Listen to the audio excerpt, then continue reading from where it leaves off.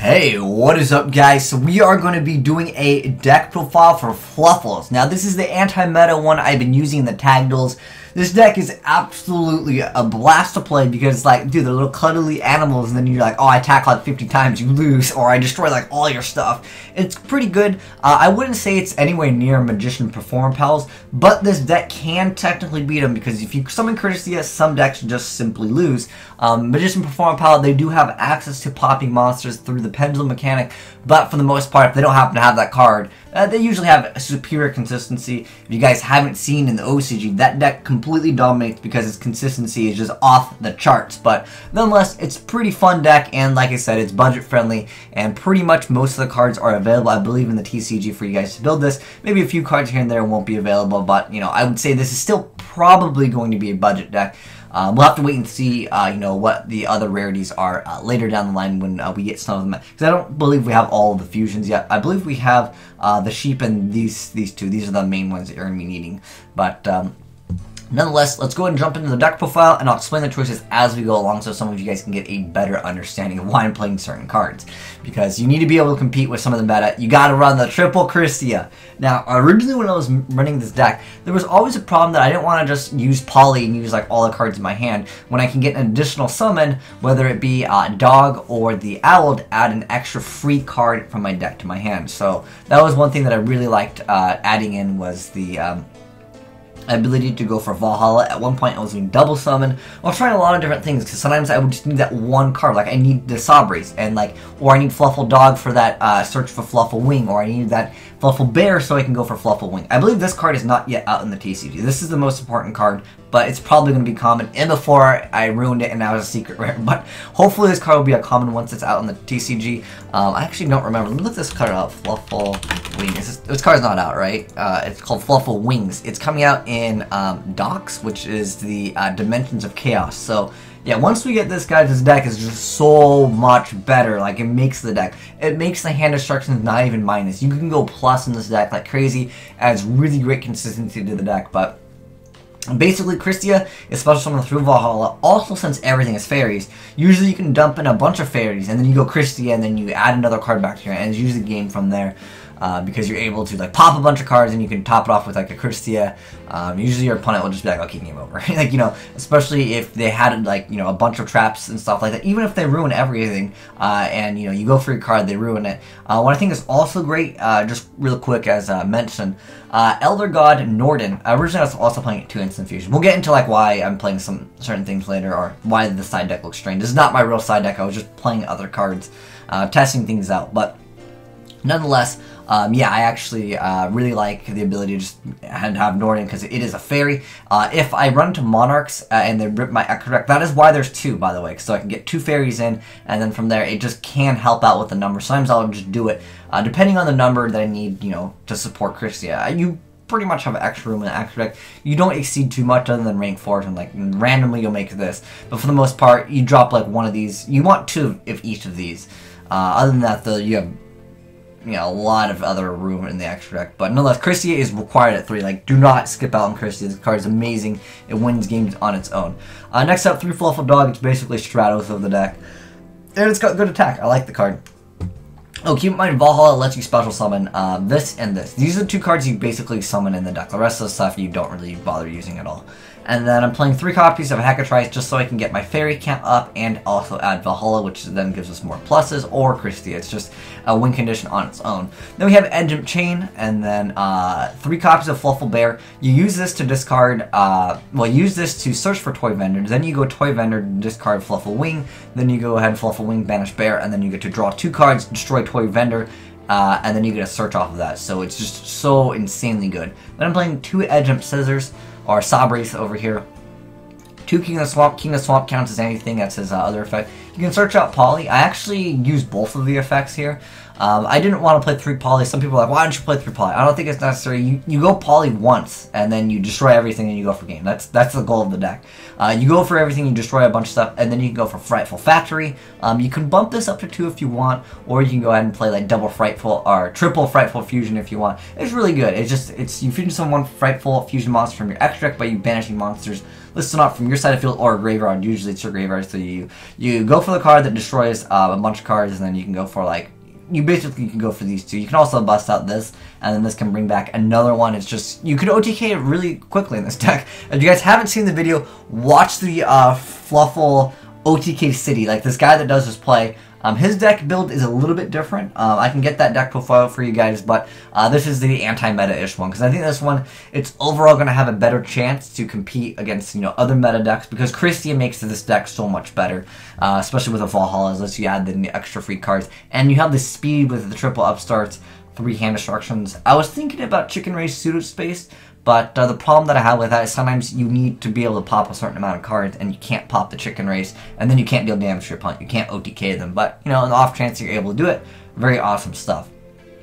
So yeah, we had Gem Celebrities, we got the King of Swamp, 3 Owl searches out Poly, and you can buy 500 Diffusion and summon a Frightful Monster from your hand or your side of the field, and you can only use one Fluffal Owl effect. It's the same thing with like all of them. And you can only use, you can only use like one effect per turn. And then Fluffal Wing, this is a card, again guys, the combo, real simple. You go bury, discard, you go ahead and set the Toy Vendor activate effect, or summon dog, search for whatever combo piece you need, and then you go for this. Again, the deck has super consistency. When you activate hand destruction, always get rid of this card. That is usually the card you want to get rid of, or you can get rid of this because it has actual utility in the grave. Very good stuff. And then we're playing 1 instant fusion, again, 2 Norden. I would explain that against Monarchs, it helps you with graveyard count. Christia, you summon Christia, it helps out because the Monarch deck special summons quite a bit, even though it's Monarchs. I know Stormforth can, you know, ruin it, but some people actually don't even play Stormforth because it's like too slow. You gotta wait for your opponent to have stuff, and they just want to go faster than that. Feral Fusion is like Miracle Fusion, and then we got 2 Poly. There's just alternate artwork. I know someone on the stream was like, how do you, what's that other Poly do? They do the same thing, it's just, there's just different artwork. Just, yeah, 3 start, you can OTK through it, don't worry about it. 3-hand destruction, yeah, you require this. Dead Valhallas, Dead Hackatrice, just no problem. It helps you with the graveyard count for Christia, rush the Christia, and then good to go. And then there's Frightful Factory, so you banish Poly, a Polymerization spell card or Fusion spell card from your graveyard, except for Diffusion Wave Motion. You summon a Frightful Fusion monster from your extract monsters from your hand or your side of field. If this card is sent to the graveyard, you can target one of your banished Frightful Fusions, add it to your hand. You can only use it to spec 1 turn. You can drop this card if you want, and it's just kind of like randomly. It can be useful. Then 3 Toy Vendor, or what was it called, Toy Pop, I think before. Nonetheless, for the extract, we got the Saber Tiger over here, and then we got the Frightful Leo. I don't make this card too often, but like randomly it can be good. I know like it has the same effect of Volcasaur, like you can't attack directly, but it has uses. 2 Frightful Wolf. Don't skip out on double these. You want double these, and you want double Tiger. Wolf is the one where it keeps on attacking, and then Tiger's the one where it gets to pop like a bunch of cards. And Frightful Sheep is like the card that's supposed to protect itself, because I remember I made a video talking about how Fluffals, like, they would use a bunch of cards to make 1 card, and then the card would get wrecked by like 1 card, which is totally true. Like, if you use all your cards to go for one of these, and then you go Compulse, Mirror Force, whatever, then negate it, you lose. That's kind of how Fluffals are. But with the Christia play, you're able to not only stall so you can go for the right combos at the right time, so you can hopefully you go instant fusion, make bait them out to use something, and then you can go for your play, you know. But a lot of decks, you know, in the meta, I know Burning Abyss has a lot of traps, but like if you go against Necros, some Necros decks just don't play that many traps at all, or Shaddoll's won't play that many traps, so you kind of can play more aggressive against some of those decks. I know, of course, Necros, they have the Valk, but, you know, they don't have it, you know, you're good to go, right? Sheep is kind of one of those cards that can help you protect itself, but for the most part, I do like 2 though. It does have uses, but you can drop this card to 1 if you want to. Like, you can easily cut that, throw in some other XYZ, maybe a I don't know, a giant hand if you want to play this deck. Like I said, I already explained the double Norden. You don't really get to use it. There's also the Constellar M7. There's 101, Castell, Excited Knight, and Cowboy. There's like this standard 4, I'd say, that almost every deck plays. I know there's other cards that are great too, like there's Diamond Crab King. A lot of other great cards that you can play. Giant Hand, obviously, for playing online. If you're playing in real life, I guess if you have a Giant Hand, that's good. These were other cards that I originally was thinking about playing that I really didn't like them too much, but we had Summoner Monk and really so good. Like, Summoner Monk got you anything, but with Valhalla, like, I didn't like all the spells I liked in the deck, so I didn't really like getting rid of anything. Maybe Toy Vendor. That could be a card. Let me read this card again. It's let's see. If this card is sent to the graveyard, yeah. I'm not sure if that I mean, I don't know, there's really nothing I really want to discard with Sunrock. Everything's just like really too good. It's like you get that the discard ability with Fluffal Wing is just too good. And then we have Edgem Saw. You don't really need it. Yeah, you can substitute. Yeah, no problem. Fluffal Rabbit. This card is sent to the graveyard as fusion material. You can target one Edgem Slippers or a Fluffal, and you get to add to your hand. Originally, I kind of like this card, but most of the time it was game anyways. If you want to, feel free to try out the card. It's not that bad. Fluffal Mouse. This one was like a potentially bad or good card. It was kind of RNG because if you drew multiple, it was terrible because you can't spell something from the hand. But you just spell summon 2 Fluffals, a mouse from the deck. I liked it when you could summon multiple of these with Valhalla, so you get 3 Fluffal Mouse out. You normal summon Dog to search out whatever combo piece you need, Poly, bam, and then you could have real instant easy access to Christia, then you get to re-add back the card. I don't know, like Fluffal Rabbit, like I said, is not a bad card, but for the most part, I wanted like super fast consistency, like every Fluffal that I have right now. I mean, there's basically like, this gives us draw power, this lets us set up for draw power, then this is like deck thinning and combos. Like everything is just oriented around setting up. This is more for like consistency, I guess, replay. But you could technically, I guess, use like 1-for-1 with it. Originally, I was playing 1-for-1 with Mouse. I did play it with Rabbit, but not both at the same time. I mean, you could try it, mix and match, try out things. There's also Fusion Conscription. I didn't like this card because it was too slow.